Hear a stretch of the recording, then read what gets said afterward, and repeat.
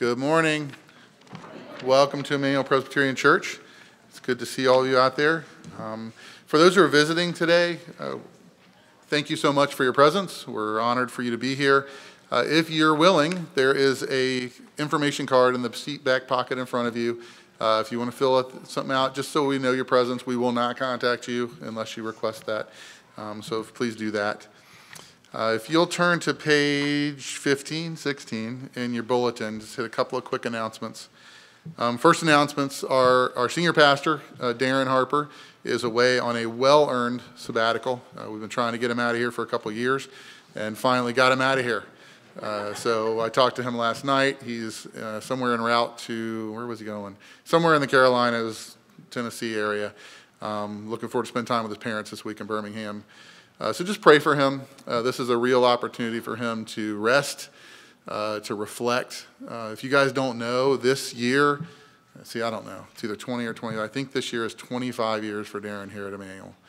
And he has been an amazingly faithful pastor and friend and brother to so many of us.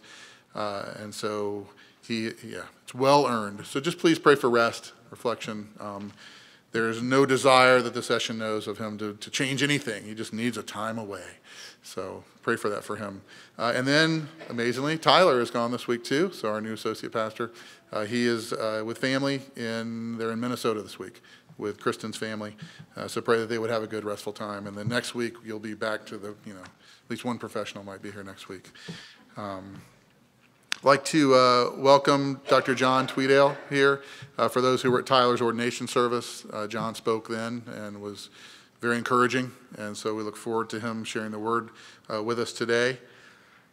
Elder on call, while Darren and ironically I'll be gone this week. I'm going back up to Dalton to do some more Rebuilding Hope missions work, and so Stuart is your elder on call. Please don't call Darren. Hopefully he wouldn't answer. But if you have any needs during the week, please call Stuart. His number is in the back of the bulletin. What else? We will be having a VBS here run by Grace Life Church of Deltona from Friday, July 25th through July 28th. If you're interested in being a part of that or sending kids or grandkids to it, there's contact information here. Our reflection quote, our scripture memory this week is Judges 21:25. This is a really easy one to remember because it's very timely. In those days, there was no king in Israel. Everyone did what was right in his own eyes. Doesn't sound any different than today, does it? Yeah, so pretty easy to remember. Our Westminster Shorter Catechism questions for the month, I believe, which is the third commandment. Third commandment, thou shalt not take the name of the Lord thy God in vain, for the Lord will not hold him guiltless that taketh his name in vain. And what is required in that commandment requireth the holy and reverent use of God's names, titles, attributes, ordinances, word, and works. So let me pray for us, and then we will stand for our call to worship. Heavenly Father, Lord, you are beyond good, beyond holy. You are the one. Father, as we just looked at in Sunday school, your creation is amazing and yet reflects only a portion of who you are, a small portion. Father, we praise you that it is through your Son, through his sacrificial death for us, for rebels like us, enemies of God. Lord, that is where your true character shines. And so, Father, we just praise you that you are the one who has chosen to make a world and to rescue a world through your Son. Pray, Lord, as we worship today, that you would remind us of our brokenness, remind us of your goodness and faithfulness to us, and Lord, remind us of the great hope that we have in Jesus Christ, both today and forever. We pray all this in Jesus' name. Amen. As you're able, if you'll please stand for our call to worship. I will read the light print if you will respond with the bold print. From Psalm 103, verse 1 through 5. Bless the Lord, O my soul, and all that is within me. Bless his holy name. Bless the Lord, O my soul, and forget not all his benefits, who forgives all your iniquity, who heals all your diseases, who redeems your life from the pit, who crowns you with steadfast love and mercy. Who satisfies you with good, so that your youth is renewed like the eagles.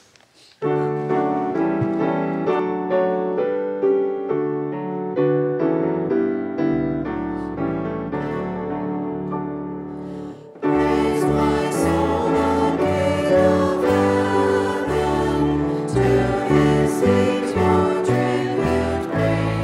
Let some guilt restored, forgiven, who like me is gracious sing. Praise him, praise him, praise him, praise him, praise the everlasting King. Praise him for his grace and faithful to our fathers in distress. Praise him still the same forever, slow to chide and swift to bless. Praise him, praise him, praise him, praise him, glorious in his faithfulness. Father-like he tends and spares us, while our feeble frame he knows. In his hands he gently bears us, rescues us from all our foes. Praise him, praise him, praise him, praise him, brightly as his busy knows. Fearless hours glory courage, love so wicked it is gone. But while mortals rise and perish, God endures unchanging on. Praise him, praise him, praise him, praise him, praise the high eternal one. Angels help us to adore him. You behold him face to face. Sun and moon just bow before him. Dwellers all in time and space. Praise him, praise him, praise him, praise him, praise his worth, the God of praise. Please be seated. Today's affirmation of faith is for us to reflect upon the significance of the seventh commandment on adultery. I'd like to make just a couple of comments upon my reflections in preparation for looking at this section of the Heidelberg Catechism. Just as each of the persons of the Trinity seeks to honor and glorify the other, so should we focus on keeping this command to honor the Holy Spirit, which is with us. Also, this reminder, in regards to this command, Christ taught us that we can violate it with our thoughts. So we must guard our thought life. He said when we look on someone with lustful intent, we have broken this commandment. Thus, we must live our lives in a way to fight against lust, both to properly love our spouse, our neighbor, our God, and so that our marriages may flourish with bountiful joy in the oneness that God designed. So now, may we, with these questions and answers, may they be used to help us see the gravity, the breadth, and the love of God's guidance. I'll read the question, if you will please respond in unison with what is in bold. What does the seventh commandment teach us? That all unchastity is cursed by God. We must therefore detest it from the heart and live chaste and disciplined lives, both Does God, in this commandment, forbid nothing more than adultery and similar shameful sins?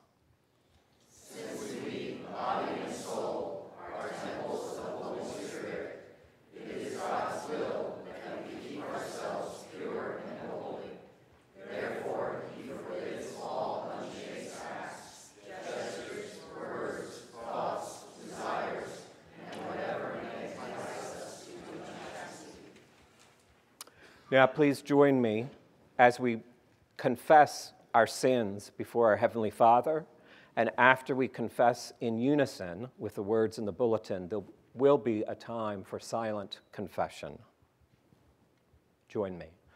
Father, we confess today that we have broken your commandment that forbids adultery. You command us to love our neighbors, family members, and fellow Christians with our thoughts, hearts, and actions, but we have not. Instead, we have believed the lie that others are made for our own fleeting pleasures. And we have treated them that way. Forgive us, we pray, for our failure to love in the pure and beautiful way that you command and model for us.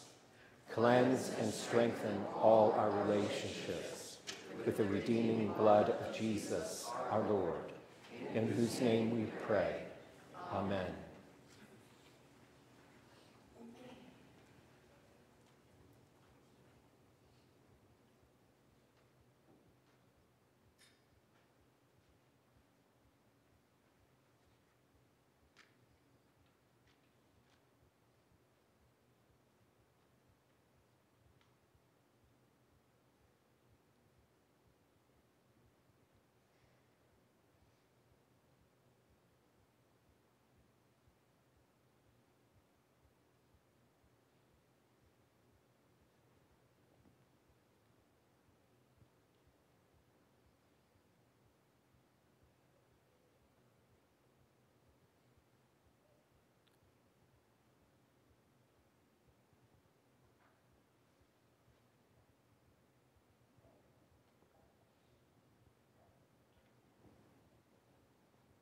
Father, thank you for delighting in hearing our confession. Amen. Now hear the words of our assurance of pardon, which is from Ephesians chapter 2, verses 1 through 5. And you were dead in the trespasses and sins in which you once walked, following the course of this world, following the prince of the power of the air, the spirit that is now at work in the sons of disobedience, among whom we all once lived in the passions of our flesh, carrying out the desires of the body and the mind, and were by nature children of wrath, like the rest of mankind. But God, being rich in mercy, because of the great love with which he loved us, even when we were dead in our trespasses, made us alive together with Christ. By grace you have been saved. Thanks be to God. Please stand as we now sing the goodness of Jesus.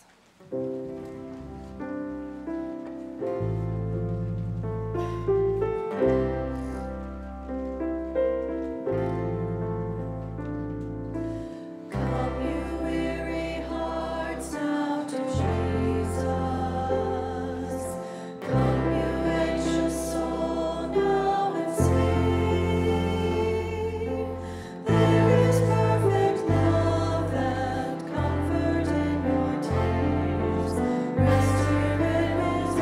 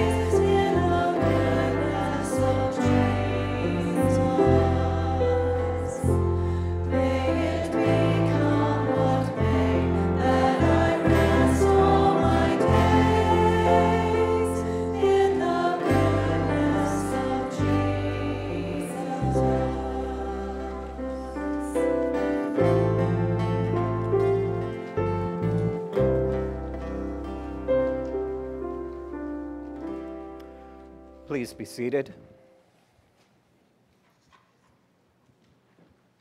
Now let's go before our Heavenly Father in prayer.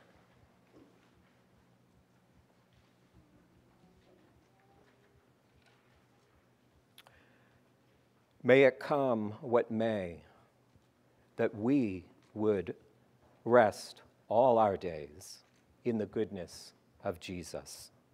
Heavenly Father, we pray that you would apply the truths of these words to our hearts now, that Jesus is perfect love and is available to comfort our tears, that we can rest in his wondrous peace, that our joy is complete as he is the source of living water from which we will never thirst again, and that our hope is found in Christ, and that grace overflows continually from his heart.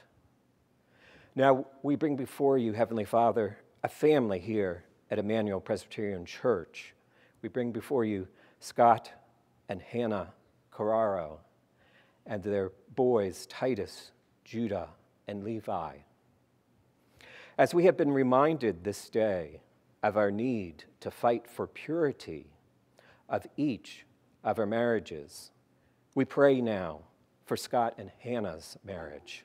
We pray that you would guard, strengthen, and bless their marriage. And may it be an example to their extended family of your goodness to those who seek to walk with you. During this summer season, we pray that you would bless each of their boys, Titus, Judah, and Levi, as they are spending more time together and their emotions are intense. We pray, Heavenly Father, that you will grant to all patience one with another, and help Scott and Hannah in the shepherding of their hearts. May these boys learn not to just respond out of natural anger or instinct, but to seek the best for their brother. And we pray, Heavenly Father, that you would be in the details this fall of the boys' education. For Titus, we pray, Heavenly Father, as he will be transitioning to a hybrid education model, where on certain days of the week, Hannah will not just be his mom, but she will also be his teacher. So we pray, Heavenly Father, that you will bless their time together. We pray that you would be in Hannah and Scott's ongoing mourning process for Noah as the weightiness of this loss ebbs and flows based on memory triggers. May Christ, who knows what it means to mourn losing a loved one, bring comfort, strength, and peace into Hannah and Scott's lives. Hannah and Scott have expressed their gratitude to this body for their ongoing extension of love as brothers and sisters in Christ. And we pray, Heavenly Father, that you would continue to help us to fill one another up with Christ's love, strengthening your bride as a whole. Heavenly Father, you are always at work pursuing your people with your loving kindness. At times, from our vantage point, your plans appear to be in shadows, making it difficult for us to see your goodness as we go through difficult providences. But we know there are no rogue molecules, and all is under your control. Your word teaches us that you knit us together in our mother's womb.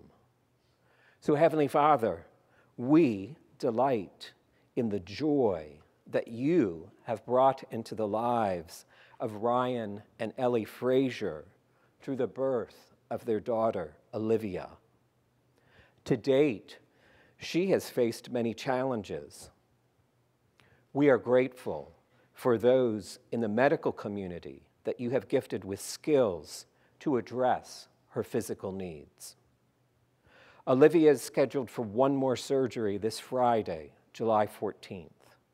And we pray for her medical team, for the skills and insights into what is best for her during her surgery. We pray, Heavenly Father, that you will watch over and protect Olivia before, during, and after her surgery. Give her all that she needs to recover quickly. And we pray your perfect peace into the lives of her parents, Ryan and Ellie, and her grandparents. May this experience enable them to bless others with your gospel. Now we pray for Christ's bride, your church, and for our sister church in our presbytery, St. Andrew's Chapel of Sanford, Florida. We give you great praise for the ministry of their church and their faithful proclamation of the gospel for over 25 years. We rejoice in their joining the Presbyterian Church in America on June 25th, after much hard work by our presbytery, St. Andrew's pastors, and their 12 elders and 25 deacons. Thank you for the recent visit of Ray Vasnacio,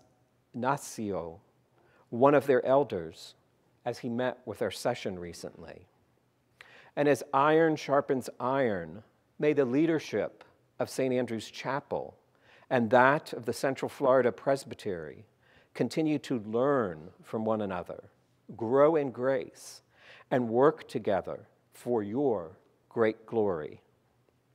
We pray, Heavenly Father, that through the power of your Holy Spirit, you would guide their pastors, Burke Parsons, Don Bailey, Kevin Struck, Stephen Adams, and that you would guide them in your word so that they are equipped to minister your word and encourage and strengthen their congregation as needed. Now we pray for the gospel ministry to our neighbors. We pray your blessing upon the ministries of the Florida Church Planting Network, which exists to support the presbyteries and churches as they plant reproducing churches throughout the state of Florida. We pray, Heavenly Father, that you would honor their desire to see a gospel-centered church planted and flourishing in each of Florida's communities.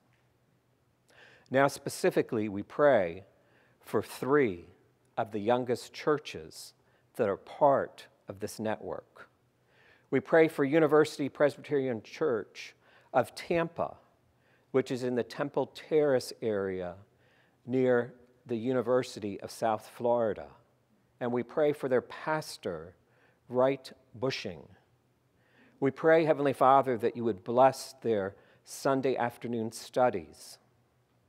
We are grateful for their relationship and partnership with the RUF pastor, Aldo Mondin, at the University of South Florida.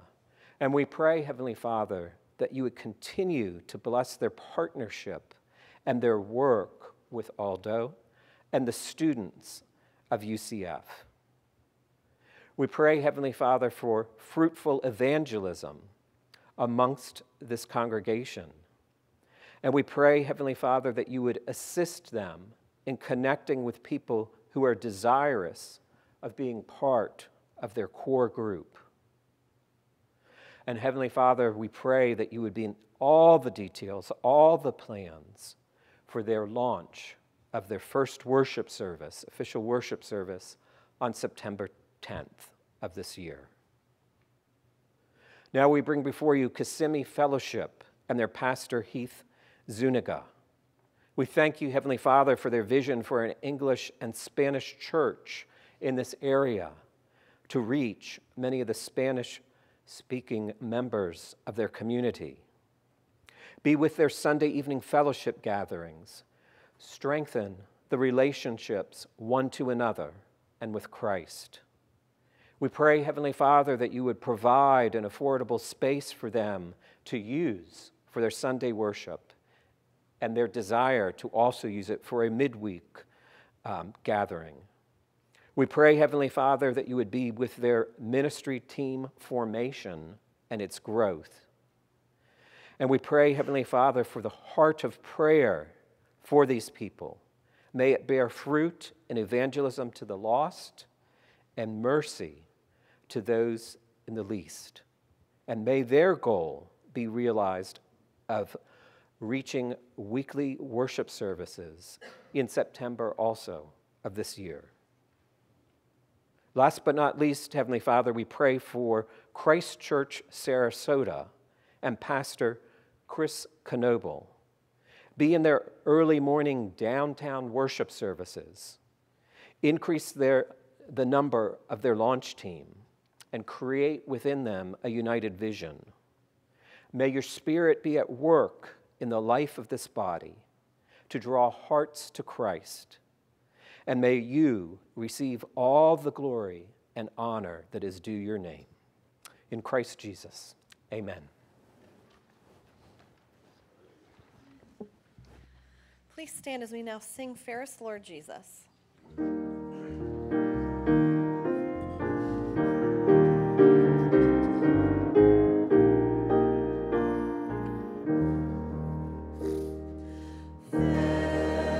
Fairest, Lord Jesus, ruler of all nature, Son of God and Son of Man, we will cherish thee, will honor, thou my soul's glory, joy and crown. Fair are the meadows, fair are the woodlands, amid the blooming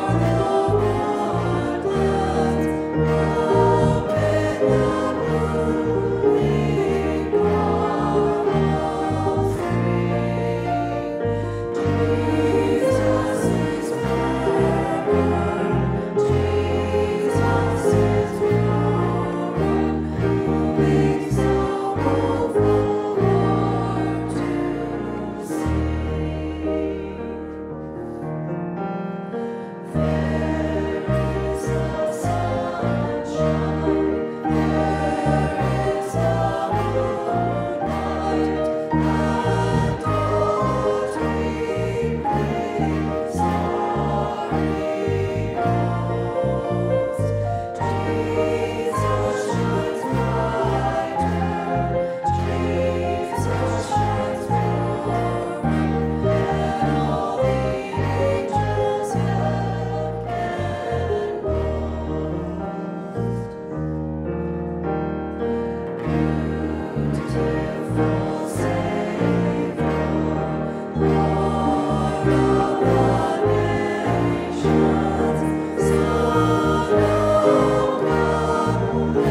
and Son of Man,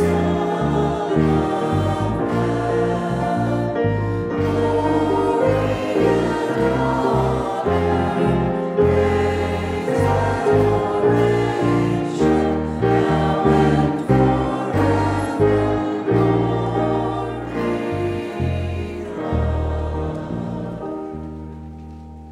Please pray with me. Heavenly Father, Lord, we praise you for you're the provider of all things. Lord, you own the cattle on 1,000 hills. The earth and its fullness are all yours.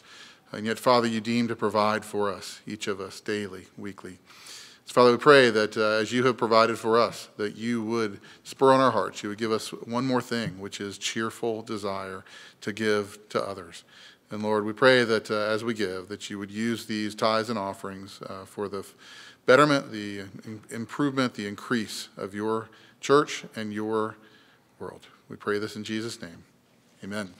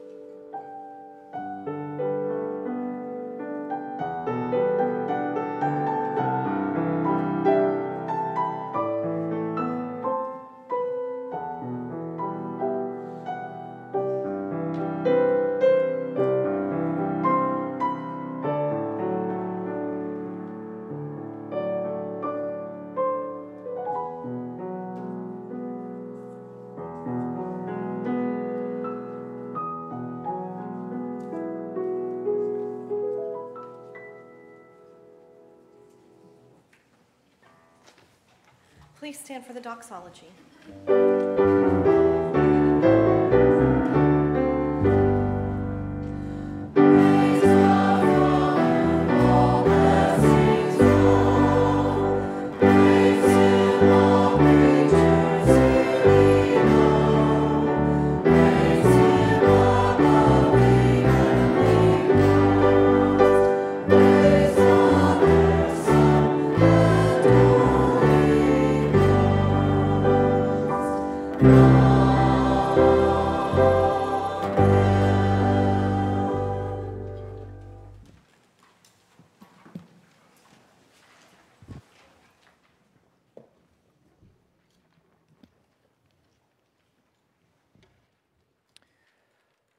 Would you open your copy of God's Word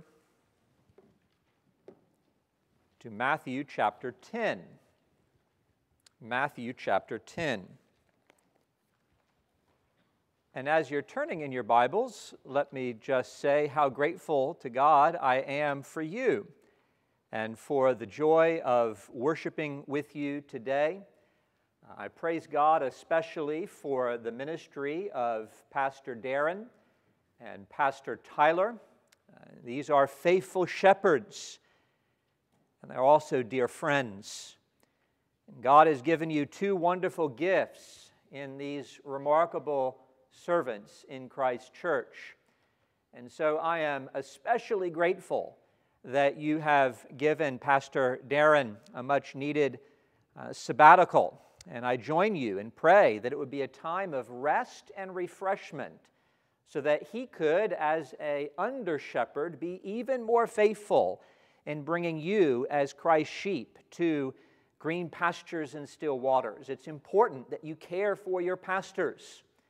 And so I'm also thankful to God that you've given the Kinneys even a vacation to go to Minnesota. I have just returned from Minnesota. My wife grew up in the northern part of the state. And let me just say, the summer is the time you want to send the Kinneys to Minnesota. But anyway, I am grateful to God for the witness of this congregation in DeLand. I am grateful for this opportunity to serve with you and to join you in the worship and praise of our triune God together. So before we read God's Word and hear it proclaimed, let's go to Him in prayer. Our gracious God and Heavenly Father, we thank you for the wonder of your Word. We praise you that your Holy Spirit so long ago inspired holy men that they would record for us your sacred word. And so we pray that the Spirit who inspired these words would illumine our minds and our hearts that we might hear your word and apply your word and live by your word. Lord, we know that your word is life. So sanctify us by the truth of your word. We pray this now in Jesus' name and for his sake. Amen. Hear now the word of God from Matthew chapter 10, beginning in verse 1. And Jesus called to him his 12 disciples and gave them authority over unclean spirits to cast them out and to heal every disease and every affliction. The names of the 12 apostles are these.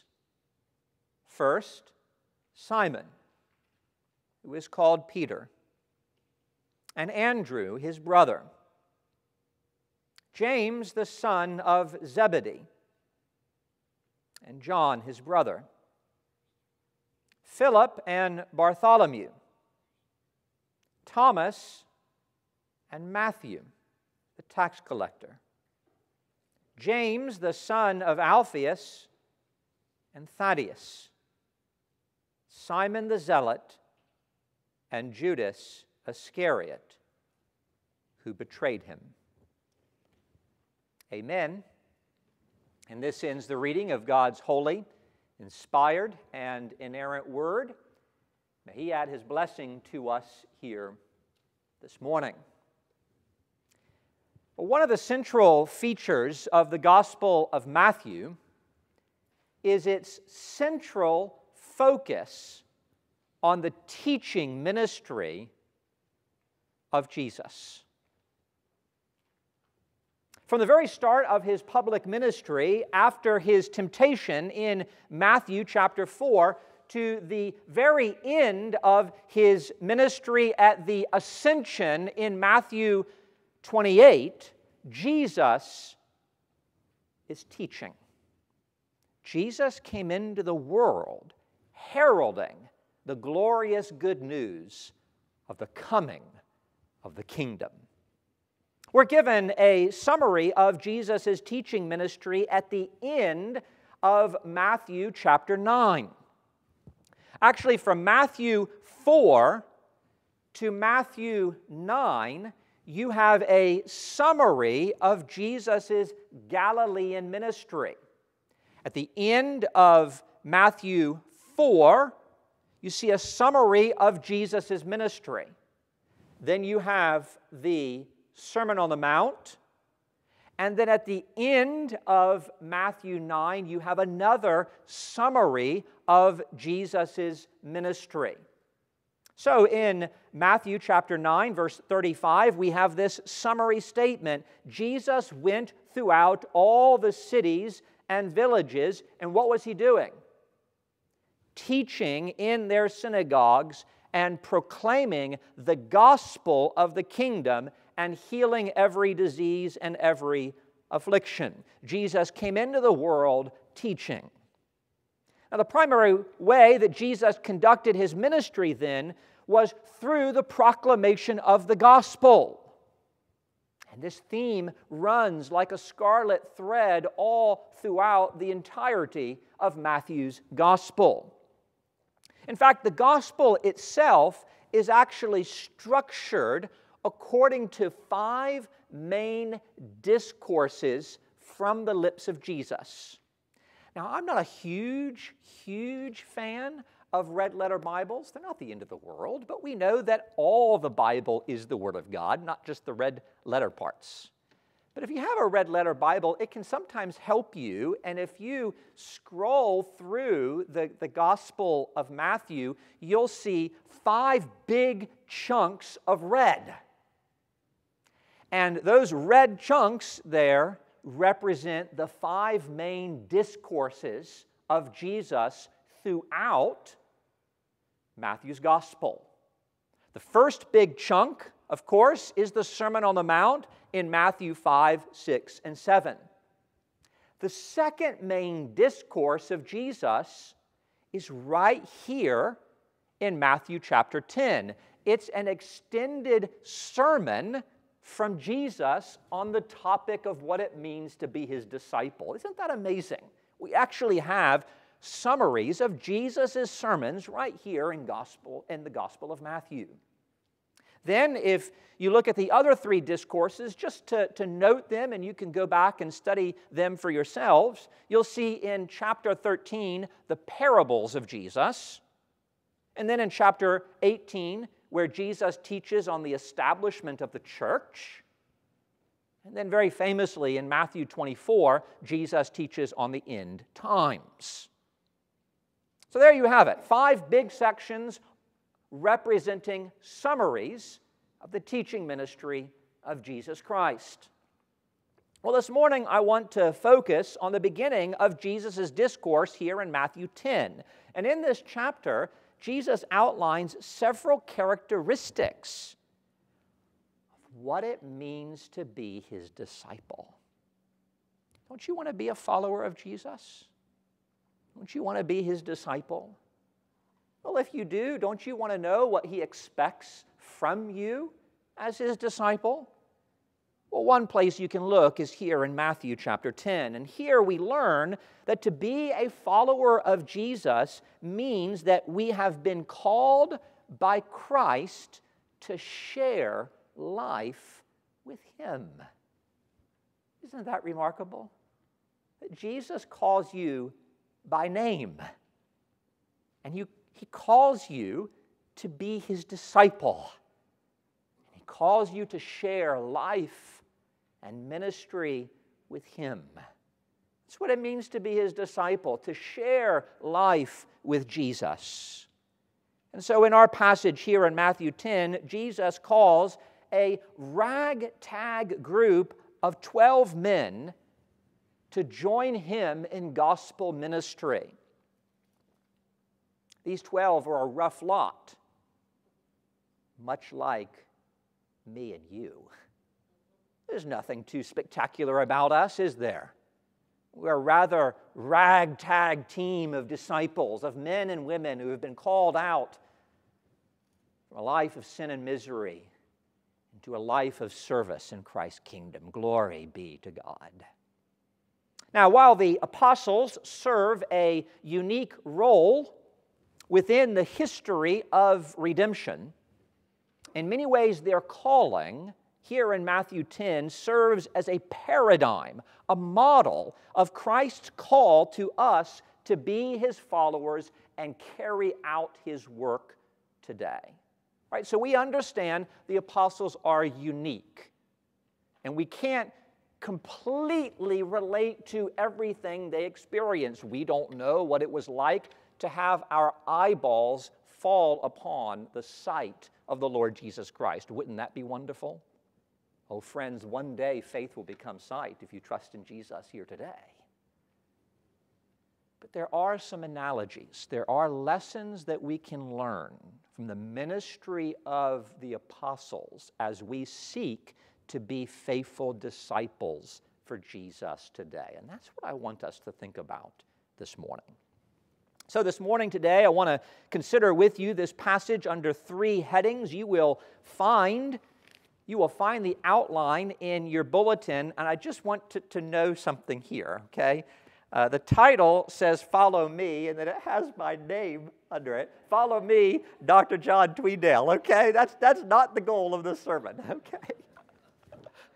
Follow me means follow Jesus. Now, if anything we can say with Paul, follow me as I follow Christ. But that was not intentional, at least on my part. I am not trying to make disciples of Tweedale. I am trying to make disciples of the Lord Jesus Christ.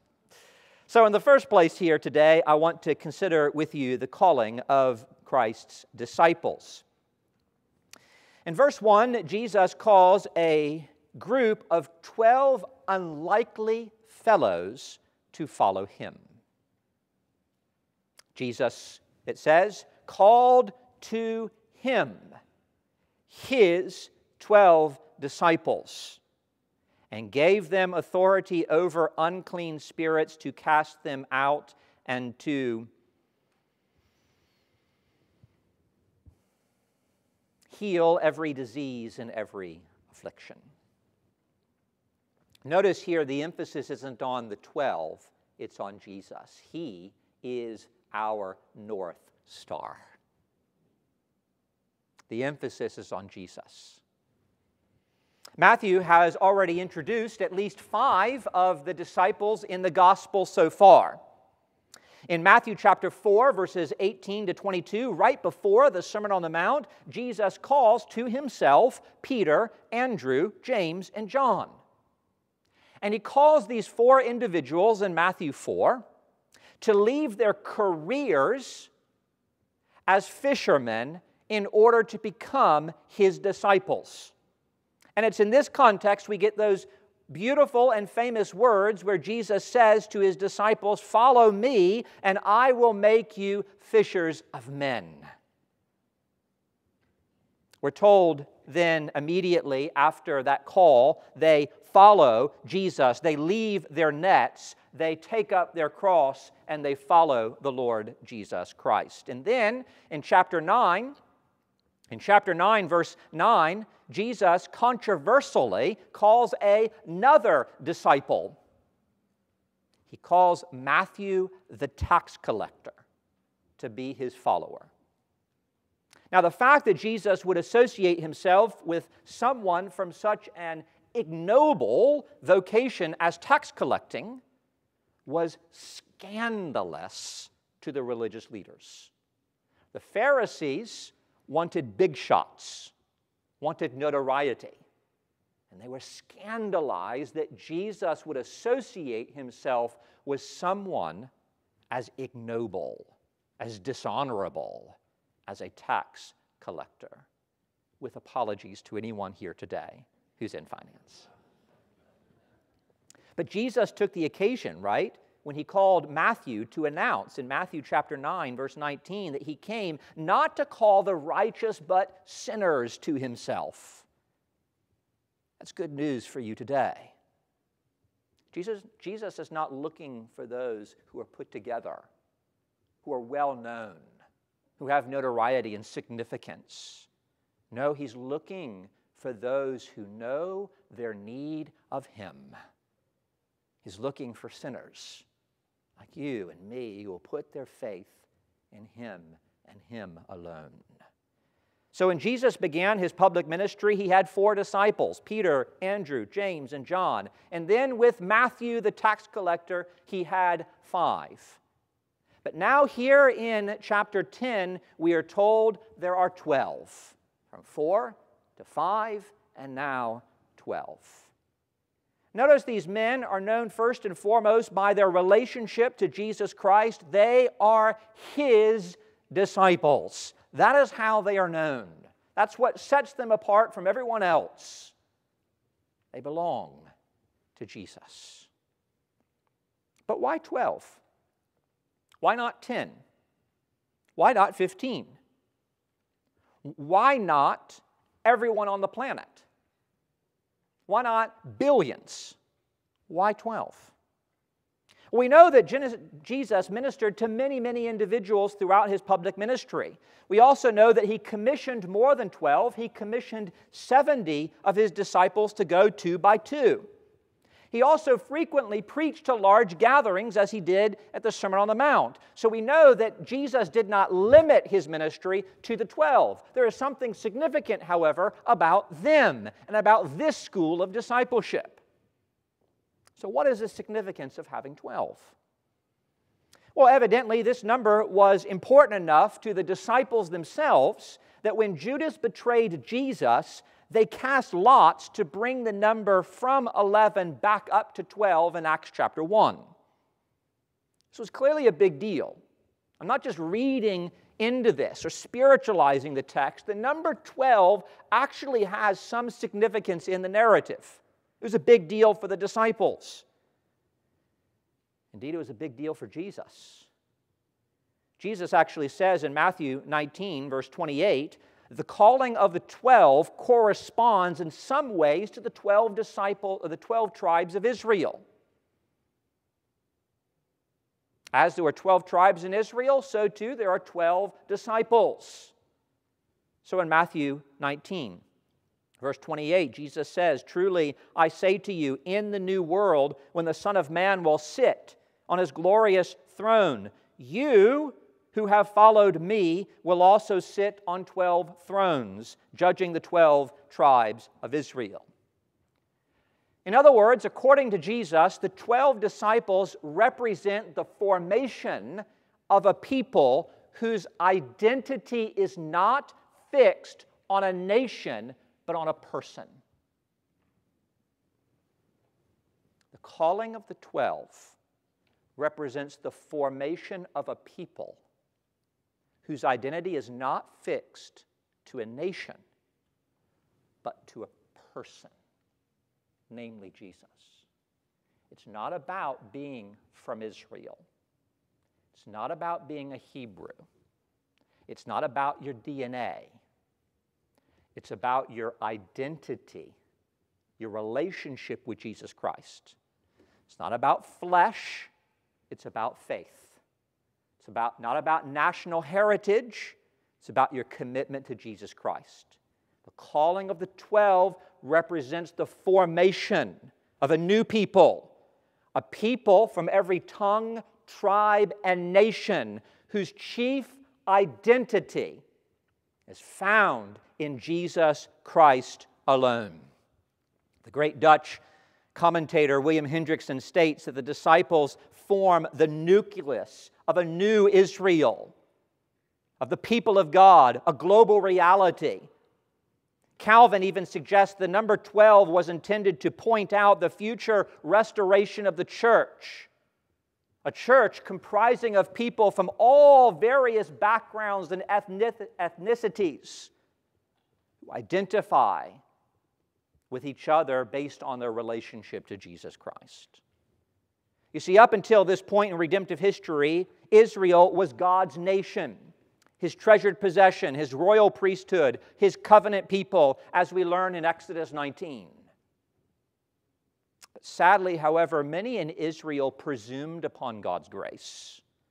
They stood on their heritage as the physical descendants of Abraham, and they did not follow their father's faith. For them, it was more important to be of the flesh of Israel than to hold on to the faith of Abraham. And it was a fundamental mistake for Israel. They presumed upon God's grace. Well, we're from Israel. We're God's chosen possession. And they failed to cling to the Messiah when He stood in front of them. Oh, David himself says, "Lord, keep me back from presumptuous sin." Friends, we can't ride on the coattails of our parents' faith. This is especially true for those of you who are younger here today. Right? Your faith must be your own. You can't say, well, I come from a great family. I've been a member in my church all my life. I come from a great country. No, what matters ultimately, friends, is not your status. It's your relationship to Jesus Christ.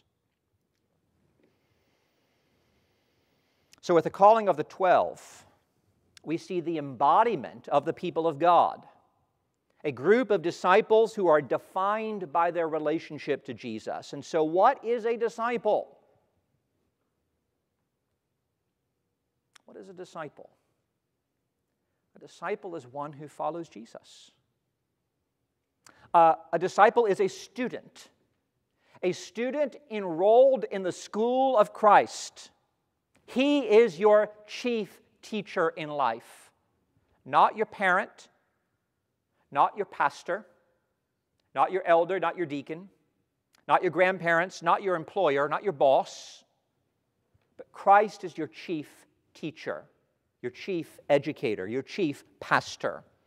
And to be a disciple means being a student who follows Jesus for the purpose of learning from Him. We are His disciples. The greatest calling you have on your life is not a calling to be a dad or a mom or a son or a daughter, as great as those things are. The most fundamental calling you have on your life is to be a Christian. I love being a Presbyterian. I love being a minister in the Presbyterian Church. My friends, I don't think of myself primarily as a Presbyterian. I think of myself as a Christian. I happen to be a Christian in a very Presbyterian sort of way. But my calling is to be a Christian, is to follow the Lord Jesus Christ.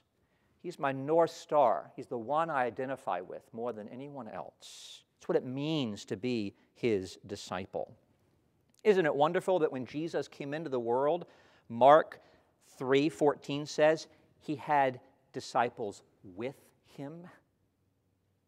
Jesus wanted to have disciples with Him, to enjoy life with Him, ministry with Him. Jesus doesn't need you. He doesn't need me.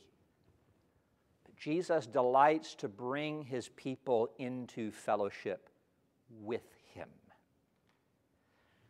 My wife and 3 kids are enjoying, actually, camping this weekend in northern Wisconsin. They're still on vacation with my wife's parents. They aren't with me. I miss my wife when she isn't with me. Right? We could do anything together as long as I'm with my wife. Right? That's what it means to be a Christian. You can do anything, you can be anywhere as long as you are with Jesus. And so for a 3-year period, Jesus trained these disciples, taught these disciples, and ministered with these disciples, alongside of these disciples. Jesus invested his life in these 12 men that they might serve him in ministry. So we learn from this passage that a disciple is someone who is called by Jesus, whose identity is defined by their relationship with Jesus. A disciple is someone who follows him, no matter what. Discipleship, friends, means a life lived with Jesus Christ in every other calling. Every calling I have in my life is first defined by my relationship with Jesus. I happen to be a son. I happen to be a brother. I happen to be a husband. I happen to be a father. I happen to be a minister of the gospel. I happen to be a professor. I happen to be a vice president. But in all of those things, fundamentally, I am a Christian. And I'm called to bring Jesus with me in all those other callings so that I might glorify him in what he calls me to do today. So you have the calling of Christ's disciples. Secondly, here you have the ministry of Christ's disciples. And this is truly extraordinary. Here in chapter 10, verse 1, Jesus called to him his 12 disciples and gave them authority over unclean spirits to cast them out and to heal every disease and every affliction. Here in verse 1, we learn that Christ calls his disciples to continue and extend his work. It's phenomenal. To be a Christian means enjoying the privilege of continuing ministry with Jesus. You carry out his work. He is in heaven. He pours out his Holy Spirit on you so that you would continue his ministry today. That's why the last words in Matthew's gospel after Jesus has given the Great Commission is, "Lo, I will be with you always, even to the end of the age." We go out and minister in Jesus' name. So if being a disciple means being a student, a follower of Jesus, we might think of Jesus commissioning these 12 to carry out his work as an internship of sorts. These disciples are his apprentices, and he wants to bring them into his business of ministry and equip them for his work. That's what he's doing with you today. You see, the ministry of the 12 represented an extension of the ministry of Christ. It wasn't their ministry, it was his ministry. This is not a calling of conversion, it's a calling of commission. Jesus is giving the disciples their marching orders. That's why these 12 are often called the apostles. The word apostle means sent one. These were the 12 sent ones. Jesus is the ultimate apostle. He was sent from the Father. And then he brings to himself 12, and he sends them as apostles to represent Jesus in this world. And so when Jesus in the Great Commission sends you, he calls you to represent him in this fallen world, to be his ambassador. And so these apostles here were seen as carrying out the work of Jesus Christ, extending his message and extending his ministry.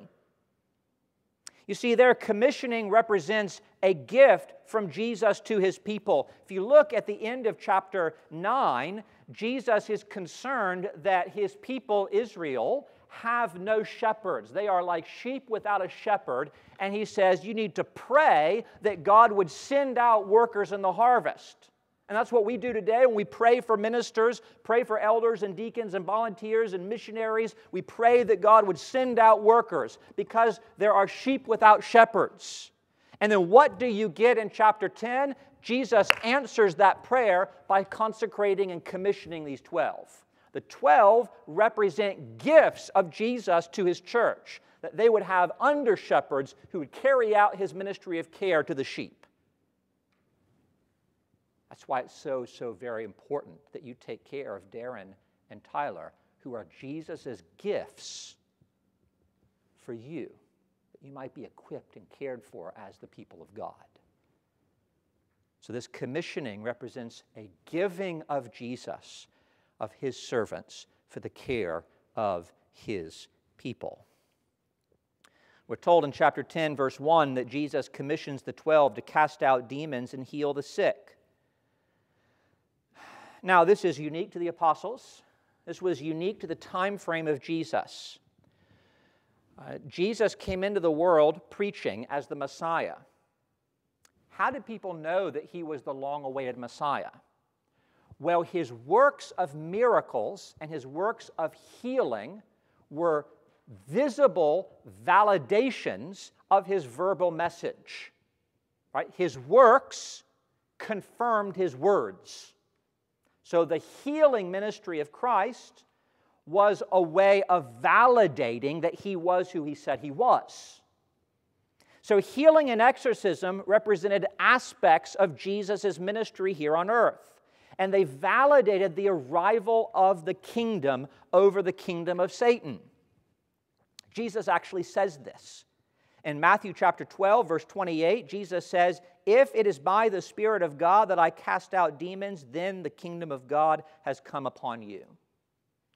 So by the disciples extending a ministry of healing and exorcism, they are continuing the work of Christ, and they're saying, you need to follow this Christ because in him the kingdom of God has come.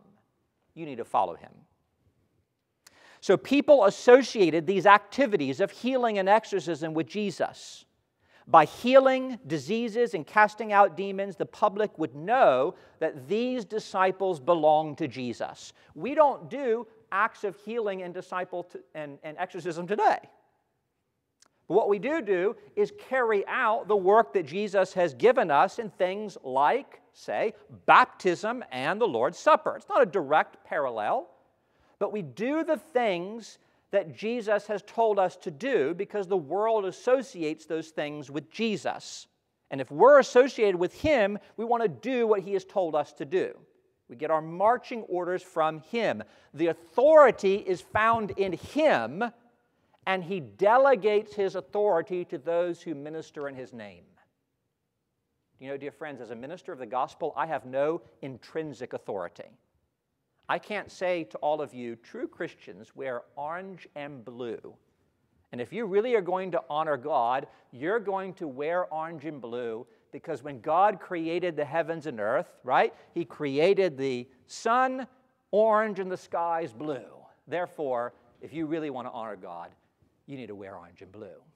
I grew up in a Gator family, sorry. Now, if I were to do that, I would be usurping the authority entrusted to me because I don't have the power to tell you to do that. I can only say, "Thus saith the Lord." It's a delegated authority. That's why the most important words of the Great Commission are not go, but Jesus saying, "All authority in heaven and earth is given to me, now go. Represent me in the world." So both healing and exorcism point to the establishment of God's kingdom in Jesus. The focus is not on the power and the authority of the disciples, but on their solidarity with Jesus. They do his work in this world. Friends, what does the world associate with Jesus? Well, the ultimate symbol of Christ's power is the cross of Jesus Christ, isn't it? That's why Jesus actually at the end of chapter 10 is going to say, if you're going to follow me, you're going to have to take up a cross. So when we wield the message of Jesus, we herald the message of a cross. That is where ultimate power and authority come from. So here, as Christ's disciples, we're not called to heal and to exorcise demons. We're called to herald the cross work of Jesus Christ. As long as Jesus gives us breath, he calls us to proclaim the ministry of the gospel. That's why what you're doing here is so important. In discipling men, women, and boys and girls, in calling down the blessings of heaven in prayer, in preaching the gospel, in worshiping with the saints, and administering the sacraments, it may not seem like much, but you're representing the work of Jesus today. You're continuing his work. He is the one who builds the church through you. And so finally and lastly, we see the identity of Christ's disciples. And here we see them outlined in verses 2 to 4. The names of the 12 are these. First, Simon, who is called Peter, and Andrew his brother, James the son of Zebedee, and John his brother, Philip and Bartholomew, Thomas and Matthew the tax collector, James the son of Alphaeus and Thaddeus, Simon the zealot, and Judas Iscariot, who betrayed him. Now, when you think about the identity of Christ's disciples, you have to acknowledge these represent a rather unusual lot. But what can we say about this group? Well, there are at least three things that we can say. Perhaps most importantly, we can say they are a unified group. We know more about them together than we do know about the individual disciples themselves. In the words of one commentator, the corporate role of the 12 was obviously more important and more remembered than the individual contribution of most of the members of the group. They were a unit. Friends, you represent the body of Christ. You represent more together, and you can do more together than you will ever accomplish apart in the name of Jesus. One of my favorite illustrations of this is actually in Theodore Beza's biography of Calvin. Now, John Calvin, you all know, probably most of you don't know Theodore Beza. That was his protege. And he wrote a little biography in honor of his mentor. And he talked about two friends that Calvin had, William Farel, who was a firebrand, and Peter Verret, who was a warm-hearted pastor. Now, nobody talks about Farel and Verret. They always talk about Calvin. Calvin was not a Lone Ranger reformer, far from it. Beza actually makes the point in saying that he believed the three of them together formed a near-perfect pastor, and they were better together than they were apart. At Emmanuel, you are better together than you are apart. You need each other to carry out the work that Jesus has given you. You can't do it alone. They are a united group. Secondly, here, they are a diverse group. Just look at these names here, and you have them in 2 by 2. I wonder here if this represents the 2 by 2. Some of the commissioning of Jesus here is seen maybe in the grouping of these disciples. Peter is always listed first in listings of the 12. Perhaps this is because he's understood to be the leader of the group, a first among equals. But what's interesting about Peter is that he is known more for his failures than his leadership. We know very little about his brother Andrew, other than Andrew is always shown bringing people to Jesus, including his brother Peter. That episode is recorded in John chapter 1. Isn't that a wonderful thing to be known for? Andrew's not known for any great word, for any great accomplishment. He's known for taking people by the hand and bringing them into the presence of Jesus. It's a pretty awesome legacy. James and John, like Peter and Andrew, were also fishermen. James will later be martyred by King Herod in Acts chapter 12, and John will go on to write 5 books of the New Testament. He's kind of a big deal. Philip bears a Greek name, a name that means lover of horses. I realize in Central Florida there may be some of you who are a lover of horses. Bartholomew is an Aramaic name. It simply means son of Ptolemy. There are people that speculate about what that means, but we don't really know. Thomas is, doubting Thomas. Doubting Thomas for questioning the identity of Jesus after the resurrection. Matthew, as we've already seen, is known for his less than honorable career as a tax collector. James, the son of Alphaeus, and Thaddeus, let's be honest, little is really known about them. It's a reminder that history is the result not of the famous, but the faithful. Most of history happens and unfolds as the result of the faithful work of forgotten people. Isn't that incredible? But their names are listed here. And then you have Simon the Zealot. He's marked by extreme political views,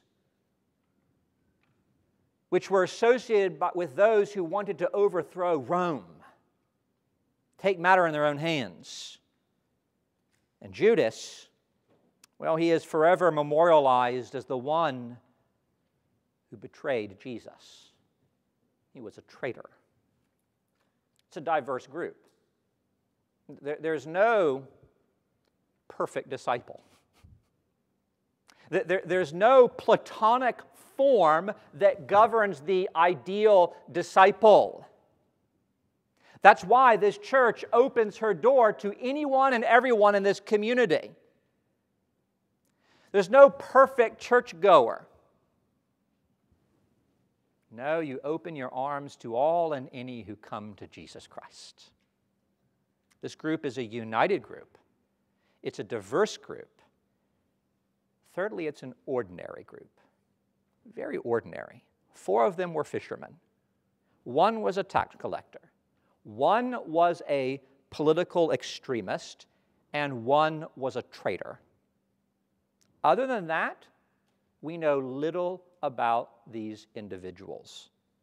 No CEOs, no presidents, no real politicians, nobody roaming the halls of power, no academics, no PhDs, ordinary followers of Jesus Christ. Certainly in the words of Calvin, these disciples were men of obscurity and of no repute. They were ordinary disciples. And, friends, that gives us great hope, does it not? God is not calling us to be extraordinary. He's calling us to be faithful. The one thing that tied these ordinary individuals together was their relationship with Jesus Christ. And if there's any application, it's certainly there for us today. No matter who you are, no matter what your background is, no matter what class you're in, no matter what your economic status is, no matter what your education is, no matter what the color of your skin is, no matter who you are, there is a place for you in Christ's kingdom. Your dignity is found in your relationship with Jesus Christ, and Christ calls you to serve Him, no matter who you are. There are no little people in the kingdom of God, as Francis Schaeffer would say. No little people, no little place, no little job. There is significance for you in this church, in this body. There is ministry for you to do. God has given you gifts for the building up of the body of Christ. And you have a contribution to serve. It could be simply holding a door open on a Sunday morning, smiling. God has given some of you wonderful smiles. Some of you need a little help, all right? But I can remember my wife's grandparents who are no longer living. For decades, they were just greeters. And then they would meet visitors, and then they would have them in their home and show them hospitality. So maybe God has just given you a gift of smiling, of welcoming. And you can use that for the glory of God here. One of my favorite examples of this, and I'll close with this story, is the example of Mary King. You probably don't know Mary King.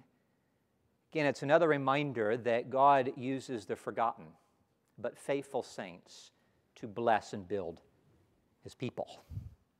Mary King was a cook. She didn't come from wealth. She didn't have a degree from a prestigious institution. Mary King was a cook. She worked at the Newmarket Academy in Cambridge in England. We would call her today the lunch lady. Right? You can think of the hairnet. I had a lunch lady in my high school growing up. Well, what makes Mary King great was that she fed her students more than grub. And among her students was one petulant Victorian young man named Charles Haddon Spurgeon. Spurgeon would say that he would learn his Calvinism from this cook, from this godly woman. Spurgeon says this: "She was a good old soul and liked something very sweet indeed, good, strong, Calvinistic doctrine. Many a time we have gone over the covenant of grace together and talked of the personal election of the saints, their union to Christ, their final perseverance, and what vital godliness meant. And I do believe I learned more from her than I should have learned from any 6 doctors of divinity of the sort we have nowadays." Over the course of his life, Spurgeon would preach to more than 10 million people. The collection of his sermons is equivalent to 27 volumes of the Encyclopedia Britannica. And he learned his theology not from a seminary or a professor, but from a godly woman, his cook. It's awesome, isn't it? There are no little people, no little places. But God calls you to be faithful, using the gifts that He has given you to build up others in the name of Jesus Christ. So whether you're an elder, a deacon, a Sunday school teacher, a youth worker, a VBS volunteer, a Bible study teacher, you work in the nursery, you help shut-ins, friends, you have an awesome responsibility of pointing others to Jesus Christ, of being a disciple, of carrying out His work. You see, God chooses people who seem to be insignificant in order to carry out the work of gospel ministry today. And so we might say a disciple is an ordinary person who points other ordinary people to an extraordinary Savior. Let's pray. Our gracious God and Heavenly Father, we thank You for Your word. We thank You for the gospel of Jesus Christ. We thank You for the ministry of this church. And so would You bless each and every man, woman, and child here today. Give them the gift of faith and build them up as they seek to be faithful disciples of the Lord Jesus Christ. We pray these things now in Jesus' name and for His sake. Amen. Now, in response to the preaching of God's Word, you may turn in your bulletins to page 13, and we will stand and sing to God's praise, "Christ be in my waking."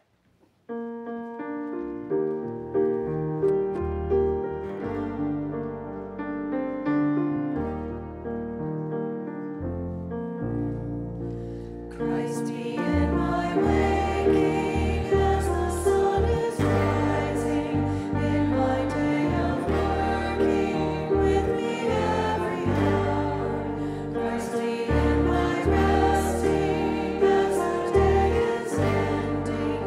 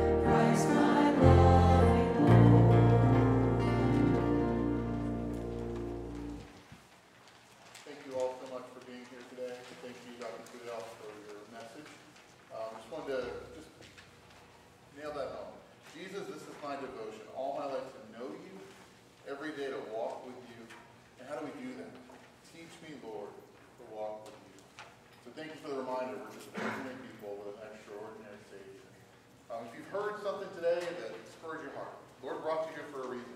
If you have any questions, love to talk to you. I'll be in the breezeway, or the person next to you would love to give you a reason for their hope in Christ. Dr. Fidel, if you'll give us the benediction, please.